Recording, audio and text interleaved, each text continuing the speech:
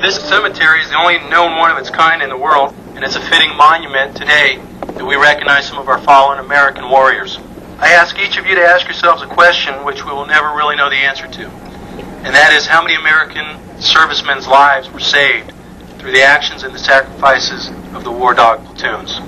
I would only go as one who owns a dog and has never been much without a dog. I would say that truly a dog is man's best friend, and on occasion, like has been described for us here today, these dogs gave their all, and has been said here today, they gave their tomorrows, that those of us that walk around on two legs could continue on and live a little bit longer. Rain fell as the Commandant of the Marine Corps, General Carl E. Mundy, Jr., helped artist Susan Wilner and the cemetery's main supporter, Dr. William Putney, unveil Always Faithful.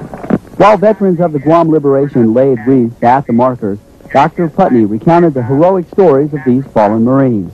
The War Dog Cemetery began with Kurt, and both Jacobs and Kurt were injured. Jacobs would refuse to be evacuated until he was assured that the Marines that he was scouting for would take Kurt to me and see if I could treat him. And I worked on him all day and into the night. And in my foxhole, about 3 or 4 o'clock in the morning, Kurt stopped breathing, and I was so tired I put my head on his chest and slept. Major Tonis, who was the provost marshal at the time, woke me up at daybreak and saw that I had lost Kurt and expressed his condolences, and I mumbled, "What shall I do with him now?" And Major Tonis told me, "You take him to the Marine Cemetery down on the beach, and you bury him there, and you have them buried there, and if anybody tells you anything different, you come and see me."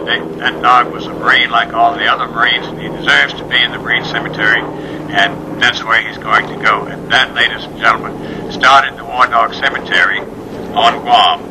Now I ask for a moment of silence.